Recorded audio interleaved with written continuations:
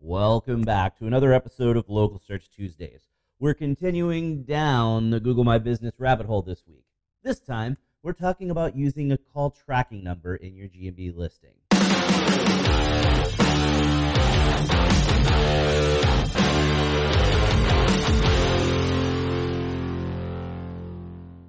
In the past, using a tracking number in your GMB listing was a bad idea.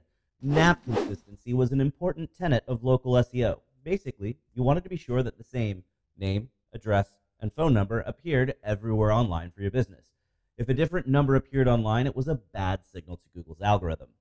That didn't really make sense, though. In many verticals, businesses track inbound phone calls with tracking numbers. So why wouldn't you be able to do the same thing with what could potentially be your biggest source of inbound phone calls? Lucky for all of us, Google updated the algorithm, and now there's nothing wrong with using a tracking number in your Google My Business listing. In fact, we encourage our clients to track GMB calls. As SEO kicks in and your business shows up more often in local searches, you can see the call volume going up as well.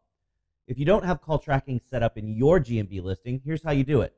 First, get signed up with a call tracking provider and get your block of tracking numbers. Then log in at google.com/business and find your location. Click into your dashboard and then click the info link on the left side to see the information for your business. Click the pencil next to your phone number and enter your tracking number in the field labeled primary phone. Then you want to enter your actual local number in the next field labeled additional phone. The algorithm will see that this local number matches your other citations in your website, so there won't be any problems with NAP consistency. Now, when your listing shows up in brand searches, the map pack, or on Google Maps, the phone number that's displayed will be your tracking number. So that's it for this week's Google My Business tip, which means it's that time. Put your hand on the screen right here. We totally just high-fived because you learned something awesome.